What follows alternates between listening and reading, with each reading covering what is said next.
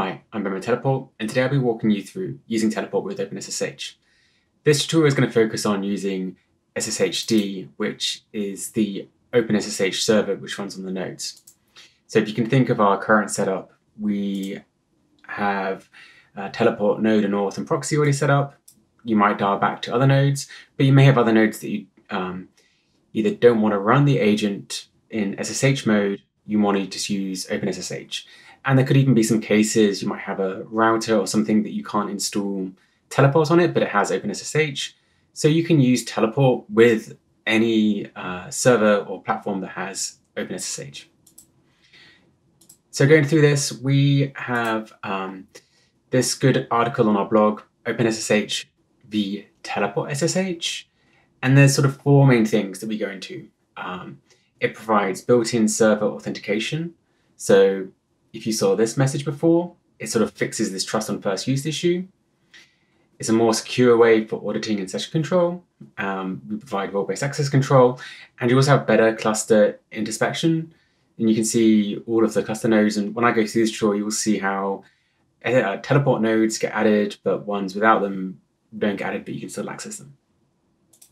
So another thing, part of this architecture, when you do tctl, it will go through the Teleport proxy, it will decrypt your message and then pass it on to the OpenSSH server.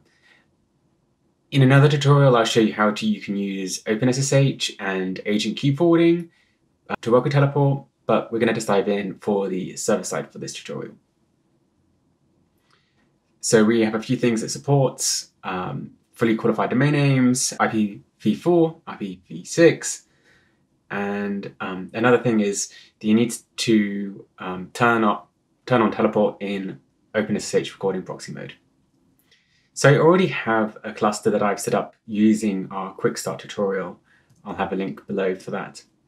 And here is the cluster. And so one of the first things you need to do is turn on OpenSSH Recording proxy mode.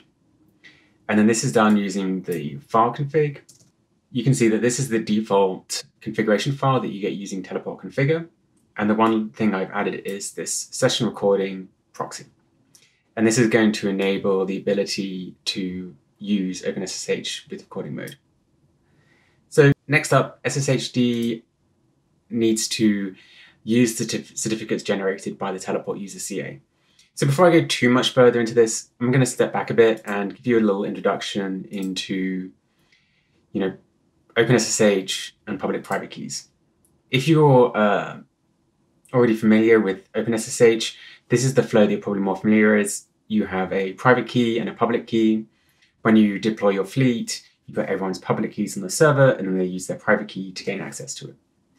Teleport is a next step up and uses SSH certificates. OpenSSH provides these certificates, and they have a few interesting properties that you can only issue short-lived certificates, and but these certificates in this setup also require you to set up and configure them on the node itself. So let me come back here. So one of the first things we need to do is Teleport maintains a OpenSSH certificate. We need to export that certificate. So on the auth server, we're going to use tctl, which is the command line tool.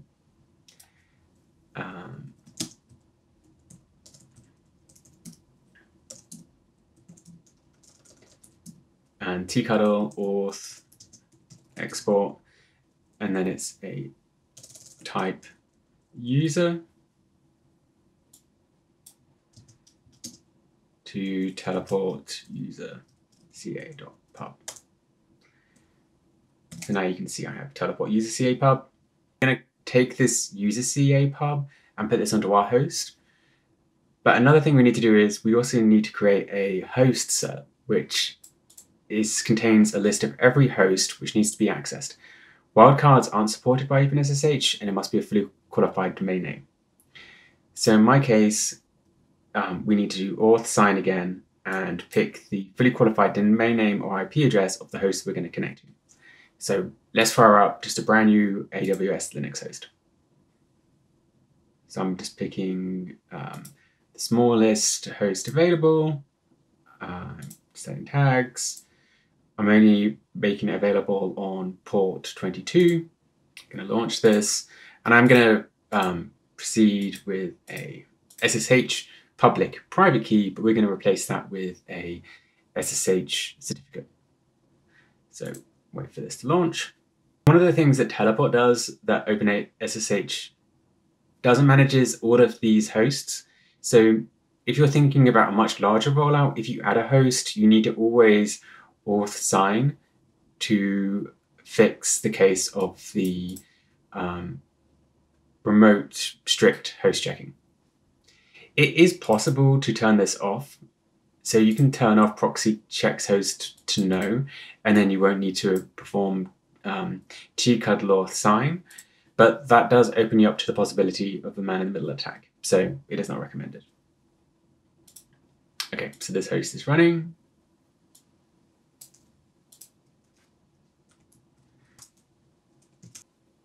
Okay, so what we need to do now is we have, this is the fully qualified domain name of our host.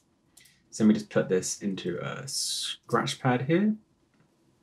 And we might as well also copy the IP address. So let's go back here. We're going to do tctl auth sign.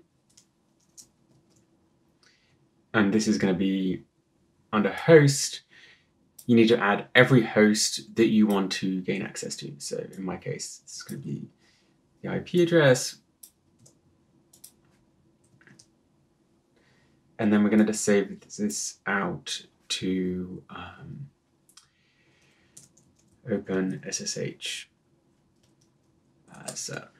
So go back to the terminal, host.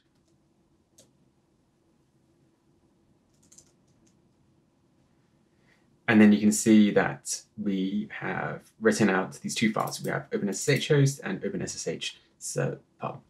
Another pretty cool thing you can do is you can verify the contents using SSH keygen. So you can see that we now have a X509 cert in the flavor of OpenSSH, which has the two principles of the IP address and the fully qualified domain name. This is an important concept in Teleport and OpenSSH. Any host that you want to connect, it needs to be added to these principles, and to add them to the principles, you always need to run this tctl auth sign output. Okay, so let's look at the next steps. Okay, so the next steps we're going to do is, on our host itself, we need to update the SSHD config. So we have to first do it for the user CA that we created. So we're going to create the user CA. And one important thing when you're copying over the CA is you need to make sure that you just remove this, ignore the cert authority, and then just copy anything from the SSH RSA. Okay, so we saved the teleport cert CA. And then next up, we need to do the same thing for the host key. We're going to save these two files.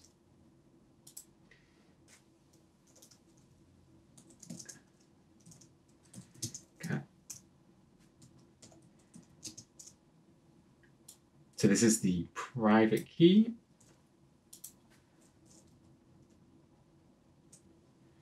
And we have called it open.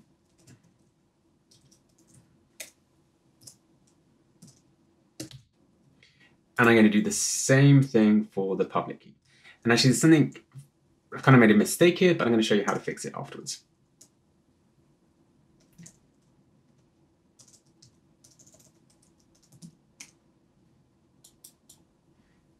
And this is our public key.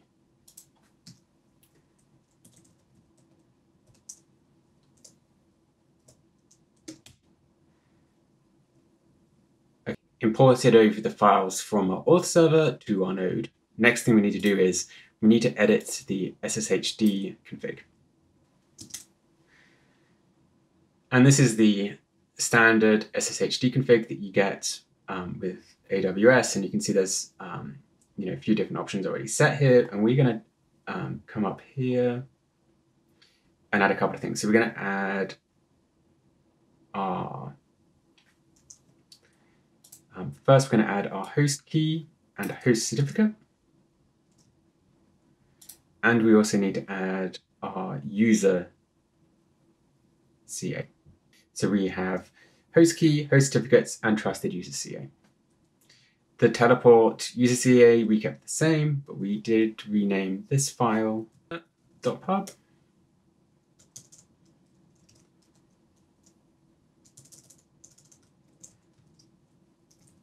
And this was just called OpenSSH. Okay, so we have saved our SSH config. Next thing we need to do is just restart SSH. And then we can just check the status.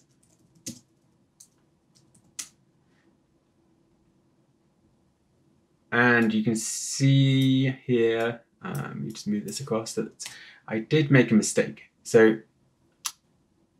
it cannot load the host key, no matching private key for the certificate. So what we need to do is just need to check that we first named and set up these files correctly. So we have the OpenSSH host, and then we have OpenSSH host pub.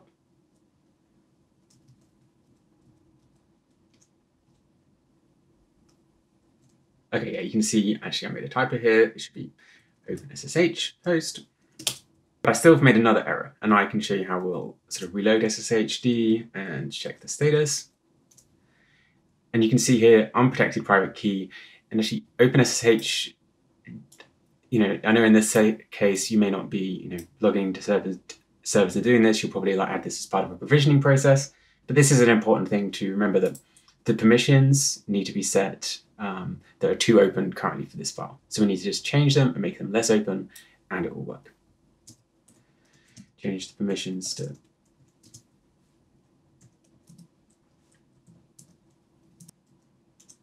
and you can see now everything is up and running and it's listening on all these ports. So we are good to go for the next step. Okay, the next step is we're going to log into this host. So come to my teleport instance. I am now going to log in to teleport. And you can see this is the same cluster that I've set up using teleport configure. In this case, this is the example host that we sort of create by default. But you'll see that the hosts that we have added using OpenSSH, they never get added to the server list. But you can still access them using the web UI. And to access it using the web UI, you need to do a few things. You need to know what the host was of the instance. So in our case, this is the host. And we're going to use this box. We have to add an EC2 user at the host, and then add port 22, and then just press return. So here we are. So we have now logged in using OpenSSH to the EC2 node that we set up. So let's just run an update. I can show you the recording. Okay, and now we've exited. So now I'm back to under session recordings, and these are all the session recordings that happened and they've been recorded, and you can go back in here and play the activity. If this isn't working for you, just make sure that in your roles, you've been added to the auditor role. The auditor role has the ability to view and play sessions. So everything is recorded and you can see what happened without having to install the teleport agent on the node. Next up, I can also show you how you can use TSH to log into that host. So we come back to the terminal, open a new window, and now I'm on my local machine. Okay, so you can see I have a range of clusters here, but I'm logged into the Bastion one. And so now I can do the same thing that I did in the web UI to using TSH SSH. So we have, and then we pick the port, which is port 22. EC2 user at the public domain. And here we are. We have SSH into teleport. And that brings me to the end. In the next video, I'll go over how you can use SSH agent forwarding, and then also using the OpenSSH client on your machine to use the teleport CA for accessing the hosts. One other thing that I haven't mentioned, because teleport maintains its own certificate CA, the teleport agent will help you with rotation and grace periods. You have to manage all of this on your own if you're using OpenSSH. So if you ever do a tctl auth rotate, you likely want a much longer grace period for you to roll out your automation to update all of the CAs for teleport. Thank you for watching, and if you have any comments or questions, please leave a comment below.